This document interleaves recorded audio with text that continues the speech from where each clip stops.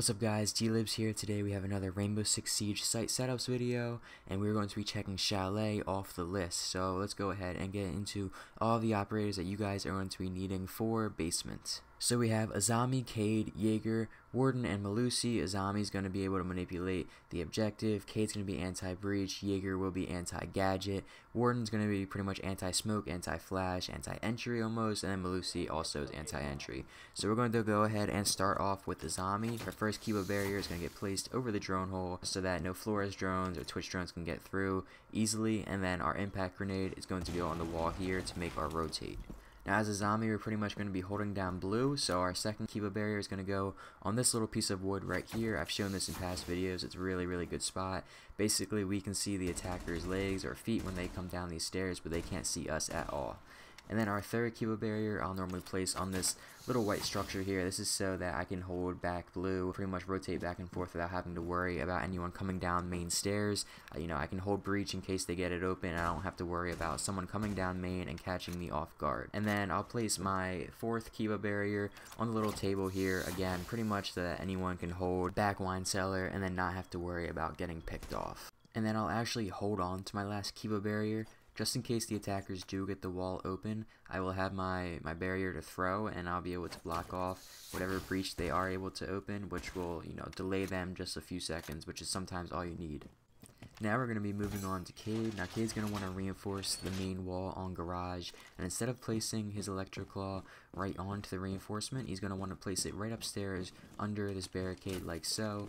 Now this will actually still activate the Electroclaw onto the wall. However, if the attackers throw any EMPs or anything like that, it will be unable to stop it. They'll have to actually enter into the building to destroy the Electroclaw, and if they don't know how to do this or they don't know about the trick, then very unlikely they'll be able to figure it out. Now additionally, I'll make sure I get these two soft walls that face the main garage, and then I'll get these two side walls as well. Now moving on to Jaeger, he will be of course anti-gadget. I'll place my first ADS to the right of the garage just in case they throw any stuns, grenades, that'll take care of that. And I'll place my second one on main stairs, another common spot that attackers will push down in case they don't get garage open. And then my third one I'll put in the corner of wine cellar like so. And then I'll place my bulletproof cam on top of the wall like so. It's actually a really important cam because they can't really get it unless they use up their utility like an Ash charge or a Zofia charge. So this is a really great cam to have, and it'll probably stay around till the end game.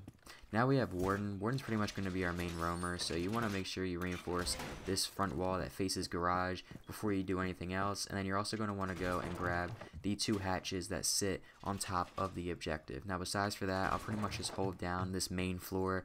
I like to stay around the blue stairs side just in case I need to get back to objective quickly.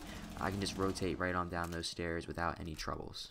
Now moving on to Malusi, whose main job is pretty much just to be really annoying with her banshees. I'll place my first one on the trash can here so that in case the attackers run in to try to plant, they will of course, be really annoyed by the banshee when they are just getting constantly spammed. And then I'll place one to the right of the door in wine cellar as well, and then I'll put my last one right in the corner here between the bomb and the trash cans. A little bit of extra help if someone runs in from breach, but also the main part of that is to get anyone who comes down main stairs. Now we're going to move on to second floor. We are going to have Thorn, Pulse, Bandit, Thunderbird, and Tachanka.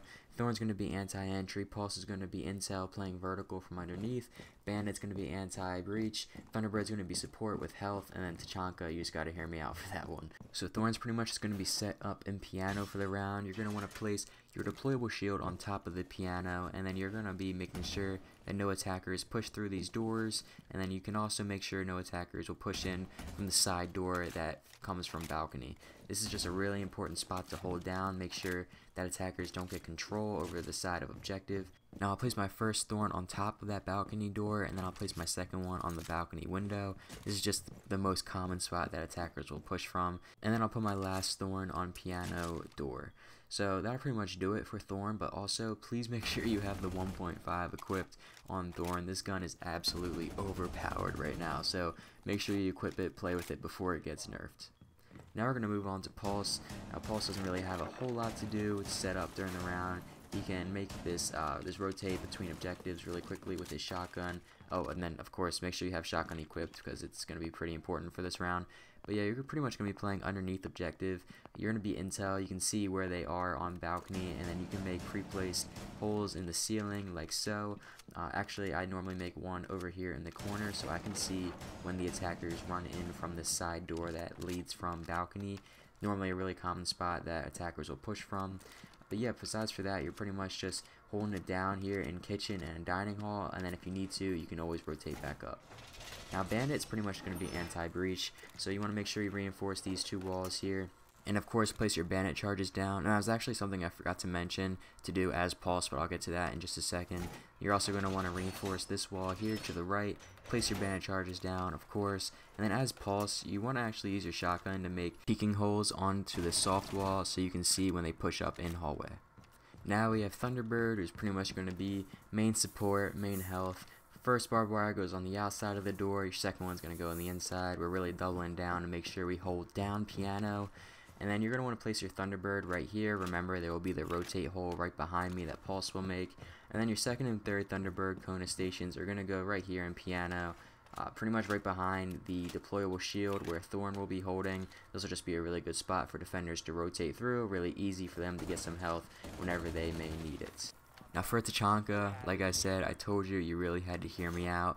You're going to want to put your deployable shield right here in front of the rotation hole. This is pretty much the spot you're going to be holding down for the rest of the round. So I'll make the rotate hole so I can show you guys the rotation that I'll be making as Tachanka. But pretty much, Tachanka is overpowered. Like, for the lack of a better word, overpowered. He is so underrated in this game.